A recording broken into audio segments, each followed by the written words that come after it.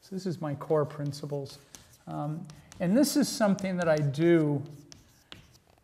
try to do in every workshop that I teach. These are the things that have made the biggest difference in my teaching that I wish I had really known before. So I'm taking, my 21 years of Waldorf experience and kind of, boiling it all down to what are the biggest things that I've learned along the way. The 3-year plan is this. Whenever I'm teaching a big topic, I'm always thinking in the back of my head this. I have 3 years for this group of students to get good at this topic that I'm introducing right now. So maybe I'm teaching fractions in 4th grade. Maybe I'm doing long multiplication, introducing that in 3rd grade. I'm just having in the back of my mind that I have 3 years for them to become really good at it. So look at algebra. So with algebra, I'm introducing it in a main lesson in 7th grade. I don't have to get them to a point of thinking that they are going to be, that I'm done with it at all. Okay, this is the foundation. Then in 8th grade, I do a little more with algebra, deepen it a little bit more, review, and then it's really in 9th grade that it really becomes cemented, and it's in 9th grade that I'm really expecting mastery. This is when they're really going to penetrate algebra to the fullest. Same with percents. In 7th grade, we find ourselves in the middle of the percents thing. What do I mean by that?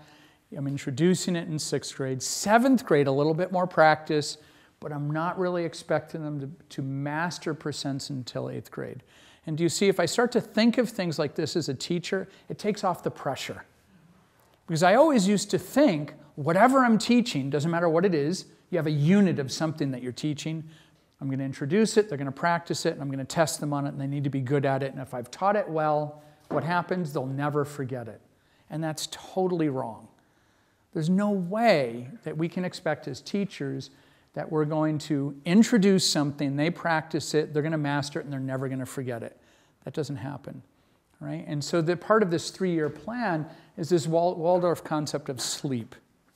So we introduce it, it gives a foundation, then what happens? It goes to sleep. Right? And that's good. It's actually good for them to forget. There are some textbooks out there that are operating, in my opinion, on this myth that the student should never be allowed to forget anything. If they forget, that's bad. And it's not bad. It's actually part of learning. So to forget, that's part of learning. And this is all woven into this 3-year plan. We do something, it goes to sleep, they forget, we bring it back, they review it, and they're like, oh, now I remember how to do this. We go a little further, and then it goes to sleep again. And then the 3rd time, we can then really start to expect mastery.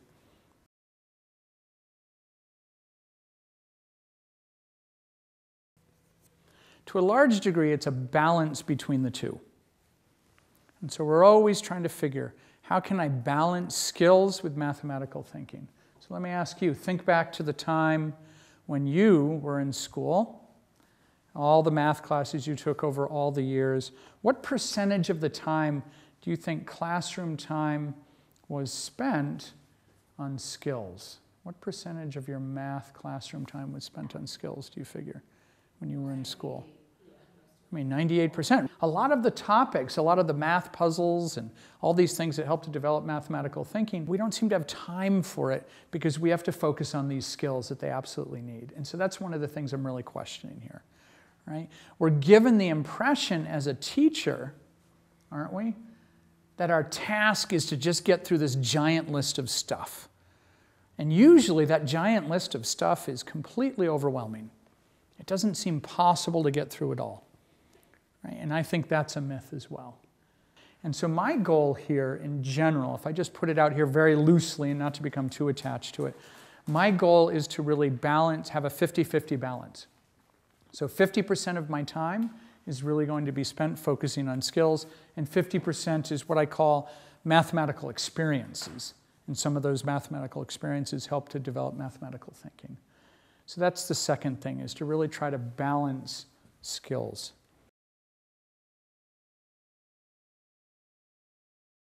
And if I think of all the typical problems that we ever had on a math test, I would say your job pretty much as a math, I mean, you tell me if I'm wrong, but as a math student, your job to come into the test was to look at the problem, to identify what kind of a problem it was, and what procedure that you needed to implement to solve that problem. Does that sound accurate?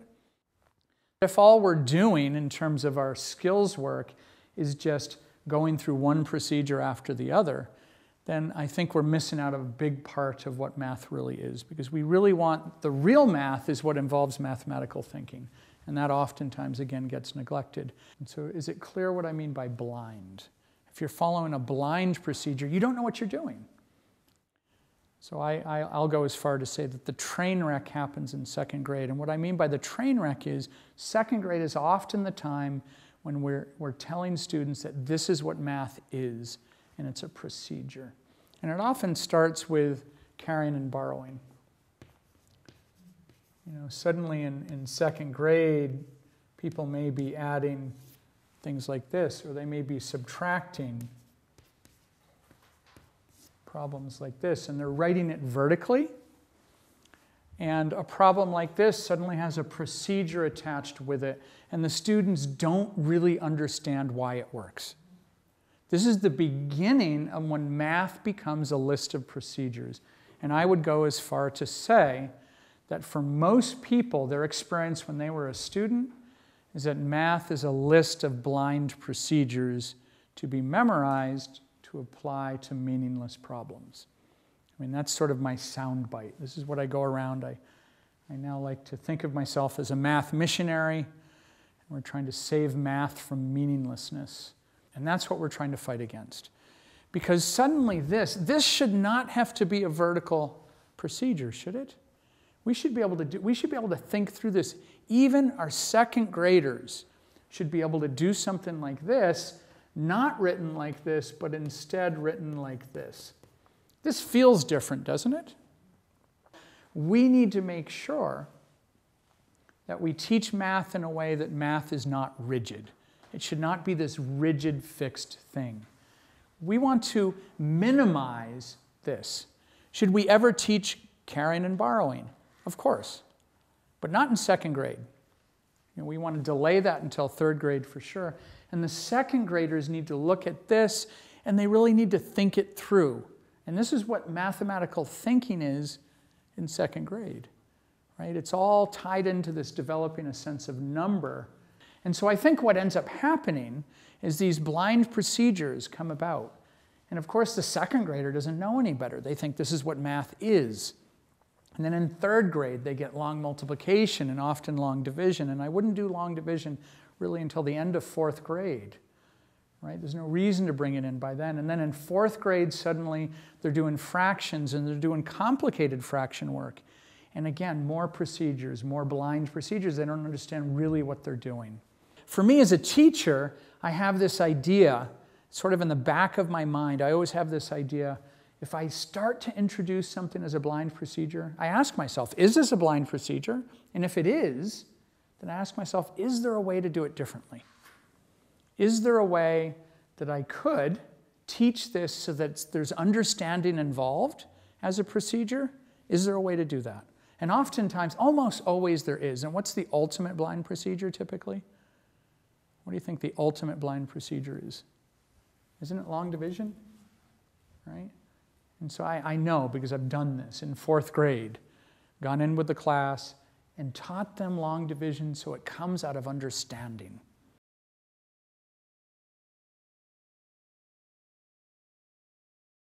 So we're really always considering how is what I'm bringing to the students right now going to affect the students in terms of their development. It's very important. So more than anything, I'd say that this influences certainly how we bring a lesson for the day. We think about how am I going to do that that's going to work for the students before me. I give you an example. I'll show you a proof a little bit later of the fact that the angles inside of a triangle add to 180. How am I going to present that? It's going to be very different when I do that for a 7th grade class than when I do it for a 10th grade class, because they're developmentally in a very different place. Right? So there's one example. How I bring something is going to be different. And the other thing where this comes up is when I bring it. So the question is not how quickly and how young can I bring this to my students, but the question becomes, when is the best time for them developmentally to encounter this topic?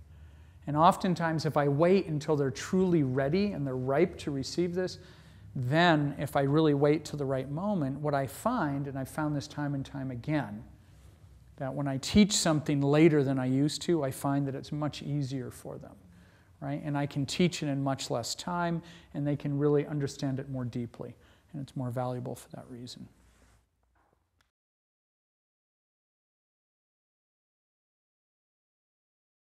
The important thing is the life lessons that they learned by doing the math. And if I can really help my students to transform struggle into success, then I know I've done something. So when a parent comes to me and said that my child struggles with math, then what I'm fond of saying is, well, they now have the possibility for the greatest success. Because let's face it, if you went through the whole year of math and you never had any struggles, yeah, it was a good year for you. Okay, it's good that you learned all of this stuff.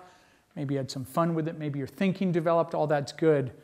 But it's far better if in the process that you encountered struggle and you worked through that and felt successful. That's the ultimate success. I sometimes worry about the students that everything is easy for them. Okay, then I'm going to specifically work on finding something that will challenge them.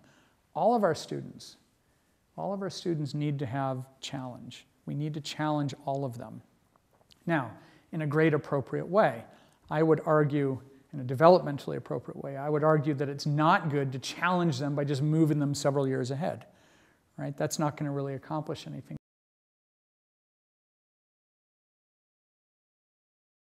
You want to make sure that you're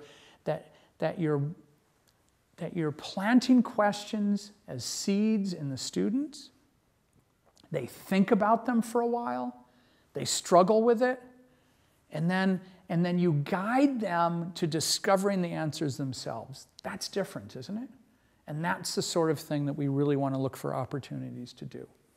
How am I going to create and cultivate and grow a question that lives within the students in my class? How am I going to do that in an artful way such that 2 or 3 weeks later, we all come to this realization of what the answer is?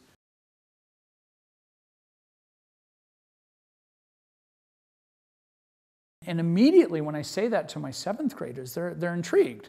They're like, wow, yeah, how could you do that? I have no idea.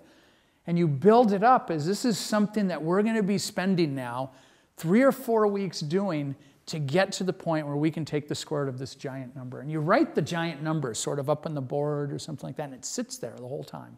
And then we finally get to the point where we can do that. Do you see?